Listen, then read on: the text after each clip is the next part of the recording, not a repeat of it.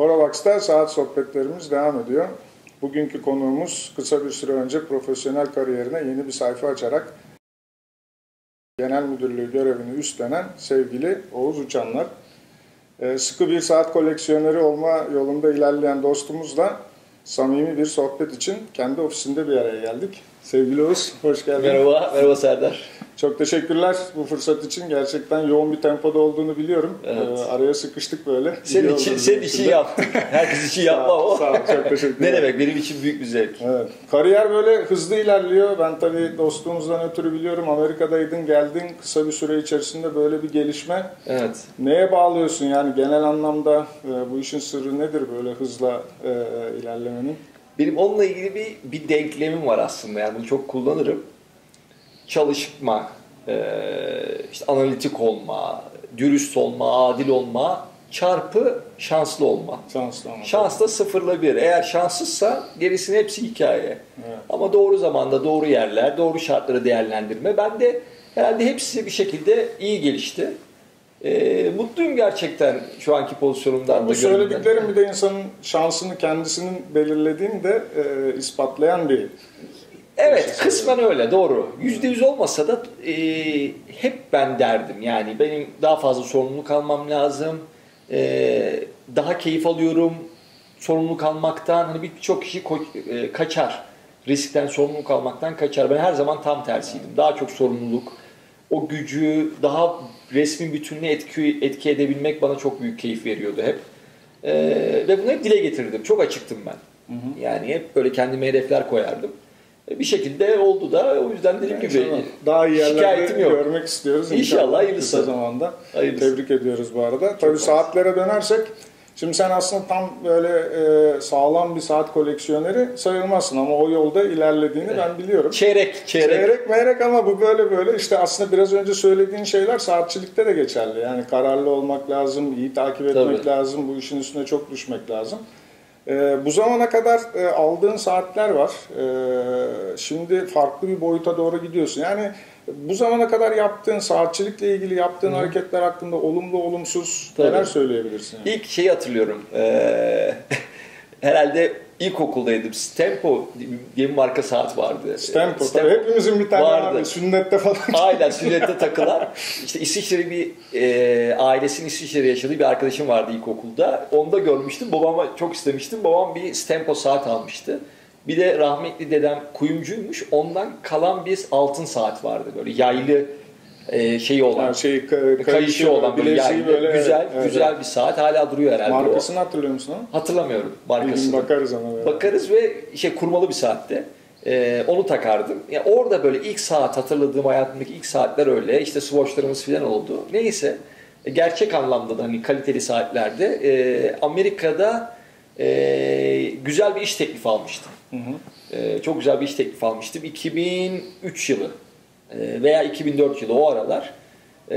Kendimi ödüllendirmek için aslında ilk işte Jaeger aldım bir tane, Home Time. Evet. İlk gerçek anlamda İlk ciddi saatim o. İşte biraz daha mekanik saatleri araştırmaya başlamam. Onları, gözümdeki kıymetini, değerini tabii çok arttırdı. Öyle oluyor bence bu iş. Yani girdikçe, araştırdıkça, konuştukça görünenin ötesinde çok derin bir hikaye var. Dünya var tabii. O hikayeyi yakalayabilmek zaten önemli. Marka var. Yani marka kısmı çok önemli. Yani 100 yıllar, 200 yıllardan bahsediyoruz. Evet. Tarihi olaylardan bahsediyoruz belki birçok marka için. Bir de emek var. Yani orada bir usta bazen günlerce uğraşıyor. İşte ısırarak bir şeyi, masayı, gözlükle inanılmaz parçalar, 300-400 milimetrenin ufağı parçalar. Bunları öğrendikçe de insan şey yapıyor, takdir ediyor. Saygısını kazanıyor o ürün. Olaya da tabii daha konsantre oluyor, farklı düşünmeye başlıyor. Tabii bu tecrübeler bundan sonra alacağın saatleri de etkilemeye başlıyor. Yani bundan sonra böyle işte tam Stempo'da iyi bir markaydı, hepimizin vardı ama bu saatten sonra işte bir Swatch almak, Stempo almak pek maalesef o hikayeleri yakaladıktan sonra pek mümkün olmuyor. Şu anda da mesela işte zamanında aldığım Tag Heuer'im var. Yani iyi bir marka. Gerçi Türkiye'de o kadar iyi değiller ama yurt dışında, Amerika'da falan çok daha buraya göre algısı daha yüksek. Burada konumlandırması maalesef evet, biraz daha değişik markalarla bir arada sergileniyor, satılıyor. İşte Hamilton bir saatim var. Takamıyorum onları artık. Yani çok severek aldığım saatler zamanında. Ve takamıyorum. Peki bu yeni aldığın saatlere daha fazla değer vermenden, onların hikayesini daha iyi yakalanmandan mı kaynaklanıyor, yoksa artık beğenmiyorum da işte ya da bugün bulunduğun konuma mı yakıştıramıyorsun, tam olarak hani nedir bunun sendeki sebebi? Herhalde her ikisi de. Yani biraz ikisinden de var şimdi dürüst olmak gerekirse. Çünkü saatin çok önemli bir kısmı bende o özel hissetmek. Yani güzel bir ayakkabı da olur o. Deri bakıp değil da değeri. Saat kaçmış orada. Aynen. O zaman hani çok daha iyi çalışan saatler cep var. Telefonları var. Aynen yani. Günün sonunda kendini iyi hissetme. Öyle bir mekanizma kolunda, ona bakınca onu hatırlama bilinçaltında. Bir işte icebreaker der Amerikalılar. İlk böyle biriyle tanışınca sende de mi var, Jajer var. Onun muhabbetini, sohbetini yapabilme. Bunların hepsinin parçası. Bir de otomatik işte yılda yüz binlerce üretilen bir saat var. Fabrikasyon, aynı mekanizmayı birçok farklı kasada kullanılan var. Çok daha butik, özel üretilenler var. Bunları bilince de tabii ister istemez tercihin ona kayıyor. Bunların bazıları da kendini sana daha özel hissettiriyor. Bir nevi statü sembolü gibi görüyoruz. Kendinle özleştiriyorsun. Hatta bunun bazı makaleleri falan var işte. Jaeger LeCoultre kullananların profili, Rolex kullananların profili falan diyor. O dereceye kadar gelmiş o zaten. Evet. Aslında ben sormayı düşünüyordum. Hani senin için böyle özel günleri, başarıları taçlandırmak için aldığım bir saat var mı ya da buna benzer bir olay ileride yaşanır mı diye, ama onunla ilgili bir örnek verdin zaten. Verdim. Hatta Türkiye'de, İstanbul'da gelince de yine başka bir iş değiştirmiştim. İş değiştirmeler, çünkü çok finansal kısmı da var tabii bunun. İşte bir sign-on bonus falan alınca bir prim. İkinci iş değiştirme hoşuna gitmeye başladı. Bunu bir de amaç olarak görebilir insan. O zaman da bir yine kendimi ödüllendirmek için başka bir saat almıştım. Vesile oluyor tabii bu. Bakınca tahmin ediyorum yine yılbaşları, işte sevgililer günü, insanların prim aldığı dönemler herhalde saat satışlarında nispeten yüksek olduğu dönemlerdir diye tahmin ediyorum. Peki saatle böyle yan yana giden, gene senin ilgini çeken, biriktirdiğin, koleksiyoneriyim diyebileceğin başka bir ürün var mı hayatında? Koleksiyoneriyim diyebileceğim belki prolar var. Yani pro merakım var. Biliyorsun senle de arada bir tutturuyoruz. Saat muhabbeti, pro muhabbeti yapıyoruz.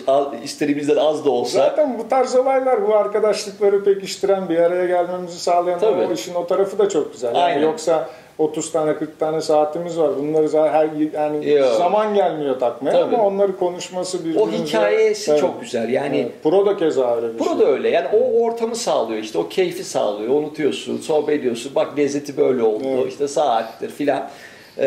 O anlamda pro merakım var. İşte 10-15 senedir içiyorum pro.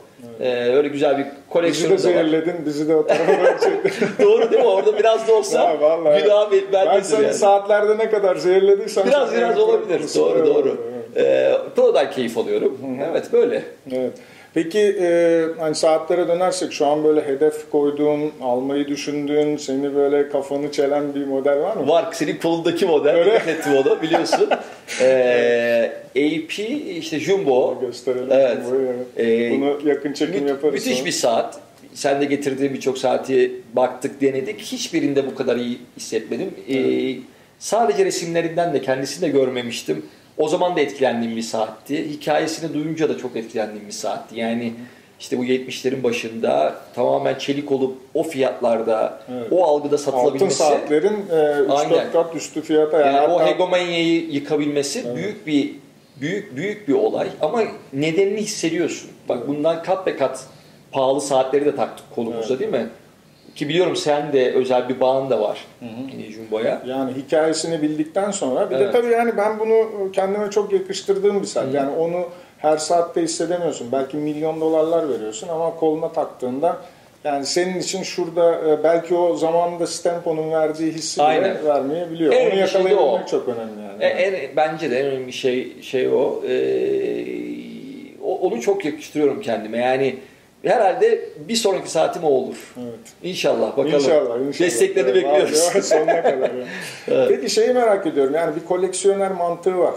Benim bununla ilgili Horavax'ta da yazılarım falan var. Yani kendi fikirlerimi orada belirttim ama sana göre hani bir koleksiyonerin ne yapması lazım? Bu sadece saatle ilgili değil. Yani bir şeyleri alıp toplayıp işte bende bundan 20 tane var demek mi? Ya da çok özel parçaları hiçbir şekilde kullanmayacaksın. İşte saati konuşursak pek kullanmayacağın ama ileride değerleneceğini düşündüğün şeyleri biriktirmek mi? Evet. Yoksa işte bir saat koleksiyonun var, her gün bir tane takıyorsun. Yani senin gözünde bu koleksiyonerlik mantığı nasıl bir şey? Hı. Şimdi ben özellikle hani koleksiyonerliğin ilk aşamasındaki insanlar için şunu söylerim. Ya bunu alacağım, bu sonra değer kazanacak, satacağım. Bence bunu düşünmemeleri lazım. Evet. Öyle olabilir. Ama bu çok tesadüflere bağlı, şansa bağlı. Ve bir anda da değişebilecek bir şey. Aynen öyle bir şey çıkar, şartlar değişir. Artık o butik çok özel üretilmiş, işte zamanının Patek Philippe'leri, ipileri bunlardan çok yok. Artık hani en butik üreticiler bile en azından binlerle, 10 binlerle üretilen sayıda üretiyorlar. Ticari şeye döndüğü için sanatsal kısmı biraz geride kaldı. O yüzden de hala şimdi vintage saatlerin dönemi. Evet. Artık taklit edilemeyen, bir daha üretilmeyen zamanın saatleri çok kıymetli. Ben şuna bakardım onların yerinde olsam. Bir komünite, bir çevre yaratsınlar o alanla ilgili. Bu işi iyi bilen. Yani işte senin gibi saatler konusunda. Yani sen bana çok şey kattın. Yine birkaç arkadaşımız daha var. Çok şey öğrendim ben. O zaman daha eğitimli kararlar alabiliyorsun. Neyi al, neyi alma konusunda. Ben kendim de bunu yaşadım. Mesela şimdi satmaya çalıştığım bir saatim var. Açık ara en pahalı saatim. Ama en sevdiğim saatim. Para etmiyor yani. Zamanında almışım. Çok eski de değil yani. 3-5 yıl önce almışım. Çok beğenerek aldım. Şimdi belki aylardır takmıyorum. Beğenmiyorum artık. Hiç beğenmiyorum. O yüzden hani bir de beğendiğin saatlere gitmekte, kullanacağın, takabileceğin saatlere gitmekte her zaman fayda var. Öyle şey yapmamaları lazım çok. Yani o dönemsel, ya şimdi bu popüler, zamansız düşünmeleri lazım. Evet. Ama insanların zevkleri değişiyor. Değişebiliyor da. Yani onun bilincinde olsunlar. Bu işi yapacağım, ben bu işten para kazanacağım. Beklentileri kesinlikle bu olmasın. 2, benim için pro saat biraz önce anlattığımız gibi günün sonunda hepsi araç. Evet. Seviyorum çok. Benim için o sohbet, o ortam önemli. O komünitenin parçası olmak. Öbür türlü yani 40 tane hiç benzeri bulunmayan saat sende var. Tek başına bunları kimseyle paylaşmadığın müddetçe tabii hiçbir anlamı. Bir de şöyle bir şey de var. İşte ben mesela saat alıyorum, değil mi? Alıyorum. Biliyorum ki ben yurt dışı bağlantılarım da iyi. Ben o saati daha ucuz yurt dışında alırım. Biliyorum.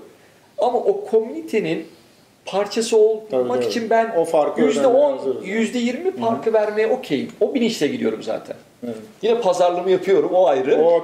Ama biliyorum ki pazarlık sünnettir. Yani benim için komünite, o arkadaşlık, o paylaşım, o keyif. Başka şeylere çok takılmasınlar. Evet. Bir de çok fikir veren de olur. İşte öyleydi, bu böyle, şu şöyle. Günün sonunda kendileri keyif alacakları yolda ilerlesinler. Kalbini dinle diyorsun. Aynen. Yani proda bile o vardır. İşte evet, paylaşmak istediğin prolar varsa ben hazırım. Her zaman. Şey derler mesela, şu pro %66 nem oranında 21 derecede durmalı. İşte şu %68. Ya ben hiç öyle takmam. Geç kardeşim. Hikaye. Evet. Keyif al. Hepsi tut %68'de 70'te keyif alırsın. Ve tabii yani bu koleksiyon işlerinde verdiğin her kararda doğru olacak diye bir şey yok. Yani bazısından keyif de almayabilirsin. Çok keyif alacağını düşünerek ya da atıyorum çok değerli olacağını düşünerek bir şey alırsın ama yanılabilirsin de yani. Bu da her işte olduğu gibi koleksiyonerlik tarafında da buna benzer bir şey var yani. Aynen. Peki hani saatler özelinde soruyorum ama bunu genel olarak senin hayatına da yansıtabiliriz. Yani sen bu sektörleri nasıl takip ediyorsun? Yani çok yoğun bir iş tempon var. Ben sanmıyorum ki alıp işte bir gazete okuyacak bir vaktin olsun. Sabah erken kalkıyoruz, akşam geç dönüyoruz. Keza benim için de öyle. Yani senin hani bağlantın dünyayla, hayatla, koleksiyonerlikle, hobilerinle genel anlamda nedir takip ettiğin medyalar? Nasıl çözüyorsun bu işleri? Şimdi saatleri sevdiğim için boş vaktim olunca böyle keyifli, yalnız başıma kaldığım hemen iPad'den review değerlendirme sitelerine girerim. İşte Chrono 24, bazı web sitelere bakarım. Horavax'ı yakından takip ediyorum. Gerçekten tarafsız uzman görüşü alabileceğim yerlere girmeyi seviyorum. Evet. Forumları da önemli benim için ama forumlar bence böyle, sence öyle. Tabii, çok orada oluyor. Konu çarpıtabiliyor. Ben gerçekten tarafsız, kaliteli, görsellik de benim için önemli. Yüksek çözünürlük resimler, videolar önemli. İyi, kötüye kötü. Bu salt doğru olmak zorunda da değil. Benim görüşüm budur diyebilmesi çok önemli. Tarafsız bir şekilde. Daha derin analizler, geçmişini anlatabilen, hani sadece fonksiyonelitesini bildiğimiz YouTube videoları gibi de değil. Böyle olan siteleri ben şahsen tercih ediyorum. Bazen uçaklarda filan da işte dergiler olursa onlara bakıyorum. Böyle takip ediyorum. Bu sadece saatler için değil, senin genel anlamda işte işinle ilgili işte piyasalar takibi hepsini hep bu dijital yani dijitalle halletmeye çalışıyorsun. Şöyle zaten bakınca günümüz dünyası da öyle. Artık real time, gerçek zamanlı haber zaman yok. önemli çünkü vakit yok. yani bugün olan bir haberi, şu anda olanı biz gazeteden yarın öğreniyoruz. Değil mi? Basılı medyadan. Şu anda öğrenebilmek önemli onu. O çok farklı. Yine millet unutuyor onu yani. Tabii artık eski haber. Yani, birçok dünyada da birçok gazete artık basılı üretiliyor. Magazine döndü artık işte o ikinci sayfa birinci sayfadan daha çok okunmaya başladı. Aynen artık her şey dijitalde. Peki Oğuz'cum son olarak çok da vaktini almak istemiyorum. Saat alımlarında tercih ettiğin işte ülkeler ya da lokasyonlar, butikler hani böyle senin için özel olan yerler var mı? İsim verebilir miyim? Tabii. Her şeyi anlatabilirim. Özellikle hatta isim vermekte fayda var. Yani çok benim için komünite gerçekten. Yani orada tabii alabileceğim en iyi deal almaya çalışıyorum mutlaka. Sünnet gereği. Tabii.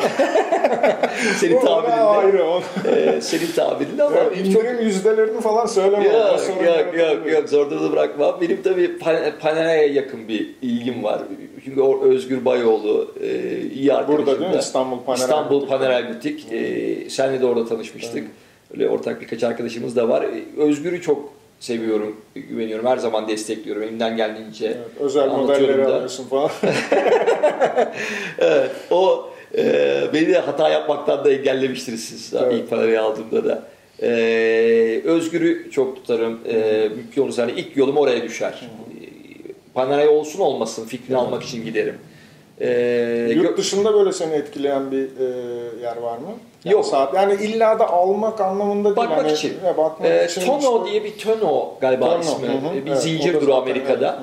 Çok farklı markaları da yakın, böyle kolay görebilirsin. Farklı. Şeker dükkanı gibi değil mi? İçeri giriyorsun. Çok güzel, inanılmaz böyle yan yana öyle saatleri görebilmek. Yani hacim işi gibi satıyorlar böyle. Yani kaç milyon dolarlık mal var yan yana, ürün var. Onu severim. Kolay görmeyi. Gökhan abi var. Şadan Saat. Şadan Saat. Onunla hep çok iyi tecrübelerim oldu. Onu şahsen de çok severim. Onun da fikrini alırım. Bunlar. Evet. Son bir soru unuttum biraz önce. Bir de tabii sevgili Bahar eşin. Onun saatleri olan, daha doğrusu öncelikle senin hobine bakış açısı nasıl? Bir de onun saatlerle ilgisi nasıl? Buradan selam gönderelim. Merhaba Bahar'cığım. Bak Bahar'cığım söyleyecek şimdi açıklayacak. Valla Bahar benim kadar meraklı, öyle söyleyeyim. Ciddi misin? O kadar yani. Gerçekten meraklı. Onun da güzel şeylere şeyi var, appreciation'ı, saygısı var, sevgisi var. Güzel, özel şeyleri seviyor. Evet. Onun da bir Jaeger'i var, Reverso, Rolex'i var, Panera'yı var. Hatta bu kolundaki Panera Bahar'ın Panera'yıdır. Ben zaten bunu görünce sordum. Evet, bu Bahar'ın Panera'yıdır. Evet. Ben de çok beğeniyorum. O yüzden onun dönüşünü takıyoruz ama onun saati. Güzel canım, zaten unisex bir model. Evet, o da seviyor. Neyse ki bu benim için büyük bir avantaj. Anlatmam daha kolay oluyor. Yani o da beğenince o benim almamı istiyor. Öyle olmuştur çok. Evet. Sana alırken ona da bir tane alır. Ya o da olabiliyor. Ya aramızda hiç öyle şey olmaz. Bugün benimdir. Yani 3-5 ay sonra olur ama 2 senelik saat almama sözüm var ona. Öyle mi? Ne kadar kaldı? Çok az kaldı. Birkaç ay kaldı. Şeye doğru Jumbo'ya doğru. Aynen Jumbo'ya. İlk Jumbo'yla bozacağız onu. İyi. Peki Oğuz, en çok taktığın, yani son dönemde seni en çok mutlu eden, bileğinde en çok görmek istediğin saat hangisi? 2 saatim var aslında. Çok düzenli, severek taktığım. Bir Rolex Datejust'ım var. çok kolunda rahat hissediyorum. Mavi kadran. Mavi kadran. Bluetooth bezel denilen tırtıklı. Mükemmel saat ya. Çok, o da timeless. Yani. Evet. Zamansız, o da çok güzel bir saat. Onu çok seviyorum. Severek takıyorum. The Pen var. Panerai 372. Onu çok seviyorum. Tam imza modeli zaten Panerai'nin. İmza ilk böyle giriş modeli. Evet. O da öyle işte takım elbiseli. Onu da beraber almıştık değil mi? Aynen. Seninle tanıştığımız gün almıştık. Bende de var. Hatta bir kayış yaptırdık beraber. Aynen. Tabii en keyifli anları zaten. Aynen. O saati çok beğeniyorum. En çok zevkle, severek onları takıyorum. Peki Oğuz'cum, çok teşekkür ediyoruz. Gerçekten bize zaman ayırdın. Sağ ol. Bundan sonra da inşallah yeni saatlerini beraberce pro eşliğinde İnşallah. Ben çok teşekkür ederim. Sağ ol. Çok teşekkürler. Mersi.